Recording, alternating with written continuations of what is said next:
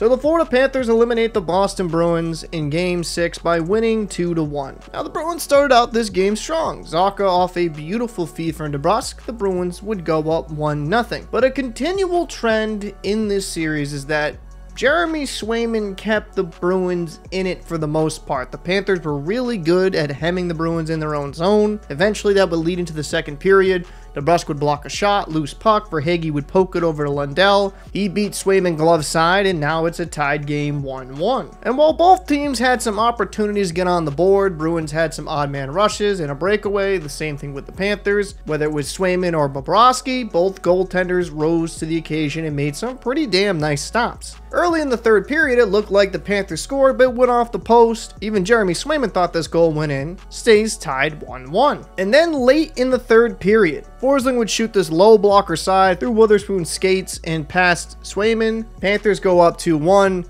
And listen, Swayman had a fantastic series. That is kind of a rough one to let in. That's just heartbreaking. And the better team won in this series. The Panthers were the far better team, up and down the lineup. They controlled the play. The only reason this series even went to 6 was because Jeremy Swayman played out of his mind. So the Bruins have a lot of interesting conversations they're going to have during the offseason. This was supposed to be a transition year, so you add a couple pieces and you could reload for a deeper run next season. And as for the Florida Panthers, this is a talented team on paper. They have some contracts coming up in this offseason. If they're gonna make another deep run, this is the year. They're going back to the Eastern Conference Finals. Florida Panthers versus New York Rangers should be a fun battle to watch. And with how talented the Panthers are, this is gonna be a battle of the heavyweights. And I have to mention, when you needed Bob to make a save in this game, might have not have been a lot of them, but when you needed him to make a spectacular save, he came through every time.